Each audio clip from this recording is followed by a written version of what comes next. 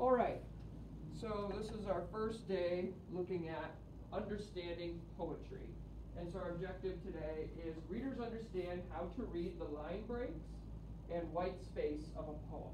So poems are not necessarily read in the same way that a normal text would be read. So when you're reading a book, you've got paragraphs, sentences, chapters, right? Typically that's how it's set up. And the way that you read those is you would go to a period, right, and you would pause briefly and continue on. And then typically at the end of a paragraph, you pause briefly before going on to the next one. Poems do not operate that way. Poems operate in a different way. So we're going to look at how the structure of a poem looks. So line breaks and white space. What is a line break and what is white space? So what do you think? Before I give you the answer, what do you think a line break and white space might be? Micah?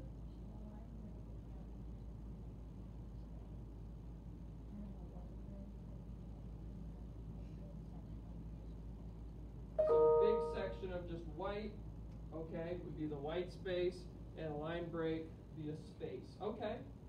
Anybody else have any other thoughts? No other thoughts, huh? That's it. Okay, so let's go ahead and look at a poem first. This poem is called Oak After Dark by Joyce Sidman. As nighttime rustles at my knee, I stand in silent gravity and quietly continue chores, of beating leaves and sealing pores. While beetles whisper in my bark, while warblers roost in branches dark, I stretch my roots into the hill and slowly, slowly drink my fill. 1,000 crickets scream my name, yet I remain the same, the same. I do not rest, I do not sleep, and all my promises I keep. To stand while all the seasons fly, to anchor earth, to touch the sky. So, when I read that, did I pause at periods? What do you think? Sort of, right? I sort of paused at periods, but did I pause at other times too?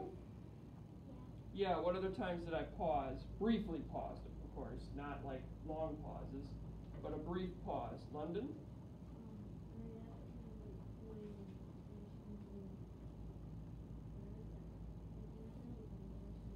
Okay, so like when I go from here to here? Yeah, so I would pause here, a brief pause. Anywhere else, or is that more or less when I pause? Amelia? You pause in between the sentences? Yup, so like in between here and here, right? Yup, that would be one of the pauses. So let's go ahead and I asked the first question, obviously. How did I know when to pause? How would I read these sentences differently if this were a paragraph instead of a poem? So if I was looking at this and I was going to read it like a normal text, like your chapter books and stuff like that, how would I read that differently, Wesley? You'd probably read it like instead of stopping between each little section, you'd stop after like maybe two periods, each 2 periods. Yeah, I'd stop at the periods, right? So like in this part, I might briefly stop at this comma here, but then I would continue on all the way to this period. As nighttime rustles at my knee, I stand in silent gravity and quietly continue chores of beating leaves and sealing pores. So I might pause briefly here, but then the rest of this I would just continue on. Like nothing was stopping me, right? And I just keep on going, just like I would in a normal chapter book. But obviously poems are set up differently than how your normal text would read. So how to read line breaks. When you're reading a paragraph, pause when you reach the end of a sentence. When you're reading a poem, pause slightly when you reach the end of a line. The end of a line in a poem is called a line break. Poets choose where to put the line breaks. So, if we go back to our poem, which I don't know if I'll go up here. If we go back to our poem, this is a line break from here to here. Now, as you can see, this one kind of makes sense, right? There's a comma, so you could see why there's a line break here. But the poet can break it at any point. So, from here to here, they decided chores would be the break. They'd stop here and then break and go to of. There's no punctuation there. But again, in a poem, you don't need to have that. You can choose as the poet to break the line wherever you feel like. And remember, when we break the lines, we pause slightly. It's not quite as long of a pause maybe as you would for a period or something like that, but you do have to do a slight pause, okay? So from here to here, there's a pause. And that's what we call a line break. All right, so let's go back. So white space, we're going to look at that now. White space is a place in a poem where there are no words. So Micah said it's like a blank area, right? There's nothing there. And he's right. A white space would look like that in a poem. Why do you think the poet would put white space in a poem?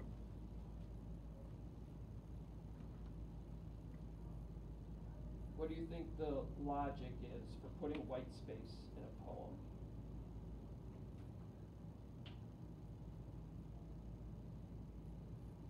Marcos?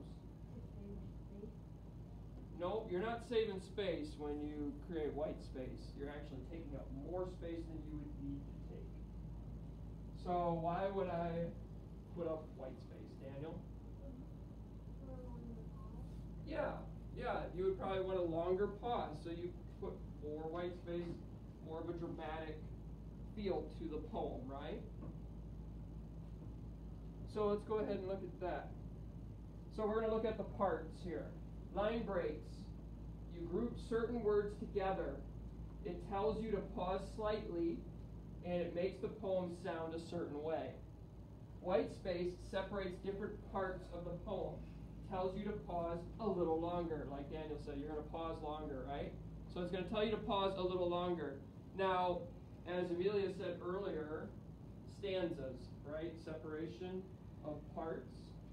So usually that's where the white space is at, the separation between stanzas.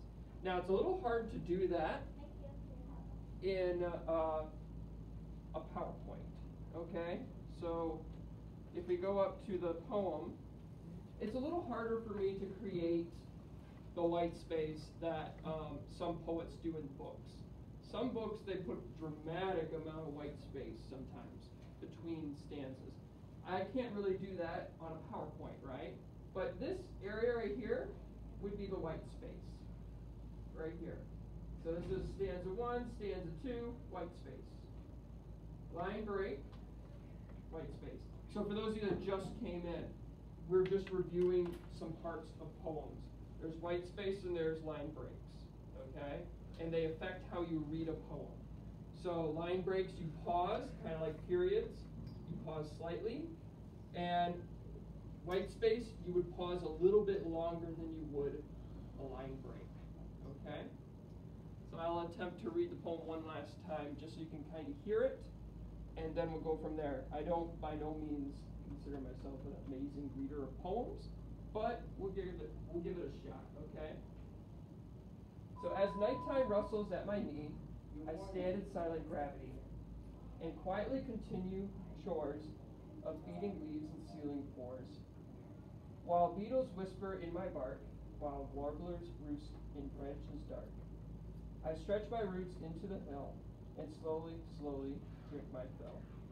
1,000 crickets scream my name, yet I remain the same. I do not rest, I do not sleep, and all my promises I keep. To stand while all the seasons fly, to anchor earth, to touch the sky. So as you can see, you're doing some very brief pausing from here to here, because that's a line break, from here to here. And then you do a slightly longer pause from here to here, from here to here, because that's where the white space is at, all right? And the white space isn't always the same. Some poets like to put a lot. They'll purposely spread these further out.